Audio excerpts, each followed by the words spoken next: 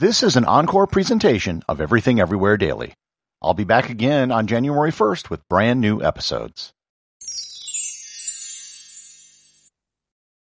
In the aftermath of the horrors of World War I, many people in Europe wanted to find a better future going forward, a future of peace and prosperity where energy, food, and jobs would be available for everyone. One man from Germany named Herman Sörgel had a very ambitious idea, an idea which would literally change the map of the planet Earth and was the biggest proposed engineering project ever put forward. Learn more about Sörgel's staggering, sweeping, and ultimately ridiculous idea of Atlantropa on this episode of Everything Everywhere Daily.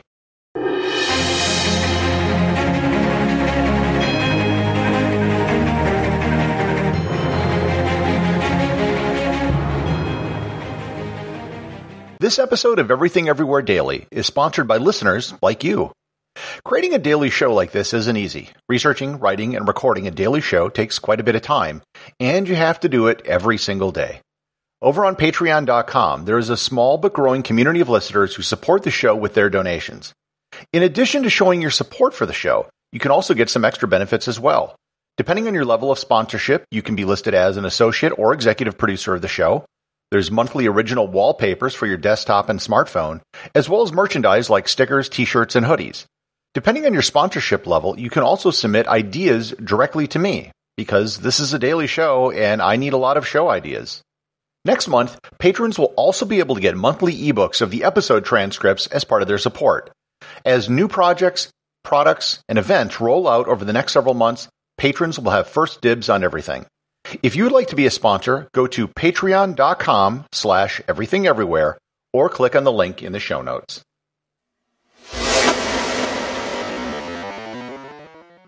To succinctly summarize Herman Sörgel's Atlantropa project, it's an attempt to create a new continent by merging Europe and Africa. I don't mean that it is an attempt to join Europe and Africa in a political and economic union like the European Union or the United Nations.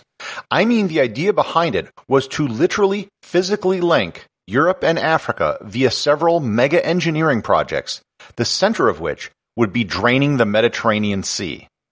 And when I say mega project, I mean mega project. There would be no fewer than 5 different projects which would be required that would be the largest engineering projects ever done on the planet Earth. The linchpin of the whole project would be the Strait of Gibraltar Dam.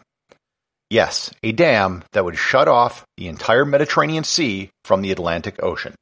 Dams are big projects. Many of the biggest engineering projects in the world have been dams. The Three Gorges Dam in China, the Aswan High Dam in Egypt, and the Grand Ethiopian Renaissance Dam currently under construction are all examples of massive projects that took years to build. To put a Gibraltar Dam in perspective, the largest dam in the world is currently the Three Gorges Dam in China, which is 1.4 miles wide or 2.3 kilometers, and it's 630 feet tall or 192 meters. The highest dam in the world is the Jinping Dam in China, which is 305 meters tall or 1,001 feet. Both of these are tiny in comparison to a dam across the Strait of Gibraltar. At its narrowest point, the Strait of Gibraltar is 14.3 kilometers, or 8.9 miles wide. At its deepest point, the strait is 900 meters, or 2,953 feet deep, and that doesn't include the fact that any dam would still have to be 100 meters or 300 feet above sea level on top of that. Initial estimates of such a proposed dam in the early 20th century concluded that all the concrete production in the world wouldn't be sufficient to create the dam. Even building a bridge or tunnel to allow cars to cross the strait would be one of the greatest engineering feats in history, let alone trying to build a concrete barrier across the entire stretch. Then there's the other issue of where the water would go. Most dams are located on rivers and use gravity to create the energy that's used to power the turbines. Energy from water from a higher elevation is stored and then captured as it flows downstream to the sea. The Mediterranean Sea is already at sea level. Where does the water on one side of the dam go? The answer is evaporation. The Mediterranean Sea is a unique body of water in that very little water really flows out of it. Water flows in from the Black Sea, rivers surrounding the Mediterranean, but mostly through the Strait of Gibraltar. If the water in the Mediterranean wasn't replenished by the Atlantic Ocean, it would drop about 1 meter a year just from evaporation. In fact, this is why the Mediterranean Sea is slightly more salty than the rest of the ocean. The idea for this project came from geologists, which concluded that 5.5 million years ago, most of the Mediterranean Sea dried up in an event called the Messian salinity crisis. The goal of Atlantropa is to recreate this event via human engineering. Assuming the Gibraltar Strait Dam was built, the plan would be to lower the water levels in the Mediterranean Sea by 100 meters or 300 feet. At this level, more land would start appearing off the shore. The Adriatic Sea would basically disappear and turn into a giant flat grassland, and Greek islands would disappear as well as they became connected to the mainland of Europe. Most importantly, Sicily would become connected to Italy, and Sicily would also become very close to Tunisia. This is important because this would be the location of the second dam, which would separate the eastern and western Mediterranean, and it would be even larger than the Gibraltar Dam. The goal of this dam would be to drop water levels in the eastern Mediterranean by another 100 meters. There would also need to be another dam built in the Dardanelles to hold back the Black Sea, and a system of locks for the Suez Canal to take ships up 200 meters to sea level, far greater than the 26 meters or 85 feet that the Panama Canal has to raise and lower ships. The goal for all of this would be to create new farmable land and electricity.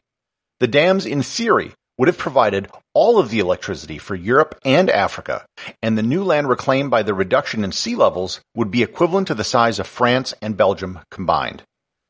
There were a lot of unanswered questions about the project, like what would happen to the turbines in the dam if they had to process seawater? Saltwater is very corrosive on metals, and there's a reason why there are no hydroelectric dams that use saltwater. Also, if the level of the Mediterranean Sea were to drop by evaporation, that also means the remaining water would become very salty, far saltier than anything which lives there currently could survive in. Over time, it would become a giant version of the Dead Sea, and the sea would be devoid of all life. What would happen if a major earthquake, like the 8.7 magnitude Lisbon earthquake of 1755, hit the dam? If the dam broke, it isn't just an artificial reservoir which would quickly empty out. It would be the entire Atlantic Ocean. You'd see the largest torrent of water in the history of the planet refill the Mediterranean basin in just a few days. And finally, where would all the evaporated water go?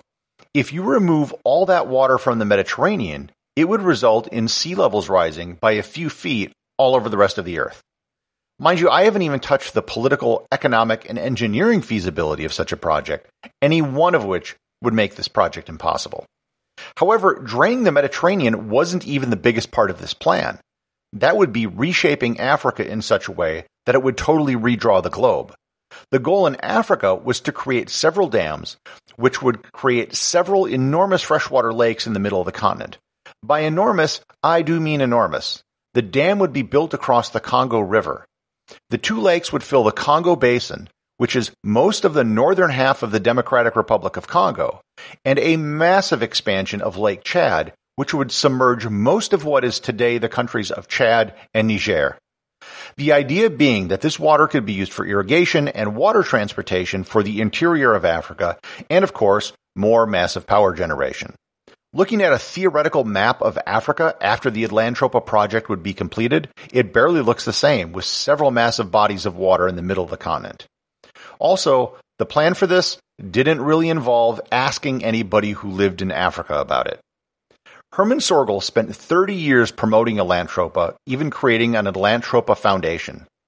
While he was a pacifist, Sörgel was a German right through the entirety of the Third Reich.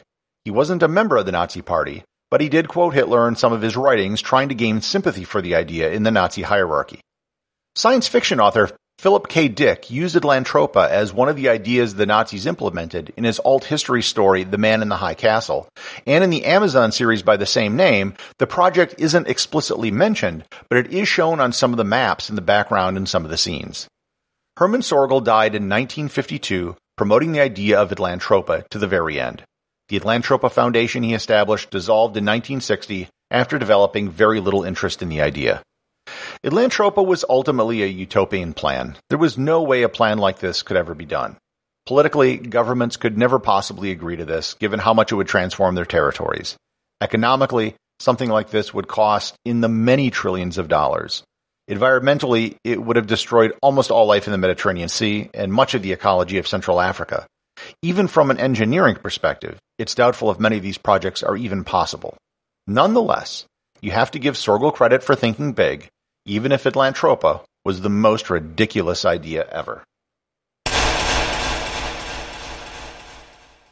Executive producer of Everything Everywhere Daily is James Makkyla.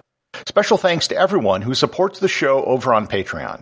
Please remember to leave a review over on Apple Podcasts. Even a simple review can really help the show get discovered in the sea of other podcasts that are out there.